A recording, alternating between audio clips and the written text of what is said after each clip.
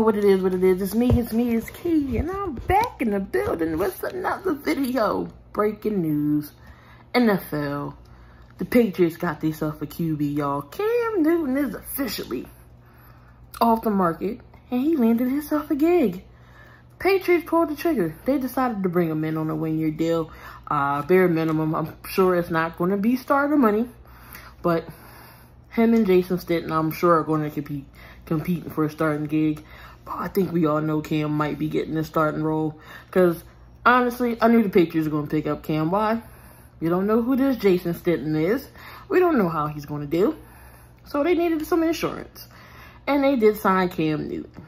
So, this is a good fit for Cam? We don't know. He did come off an injury with the foot. And you don't know which Cam we going to get. Cam hasn't been that accurate lately. So, we're going to see if Bill and Josh McDaniels over there can straighten up Cam. So, we'll see what's going on. Also, in the Patriots, they are being fined. Why are they being fined, Key? I'm going to tell y'all why they're getting fined. You know, remember that little stunt they pulled when they was filming the Bengals? Why do y'all need to film the Bengals? The Bengals already sucked. We already know y'all was going to beat the Bengals.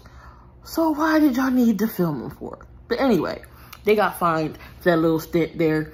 And it's a slap. It's Robert Kraft. That's pennies to him. It's $1.1 million they're getting fined for. And they're losing a third-round draft pick in the 2021 draft. So I'm sure that he won't even miss that mill.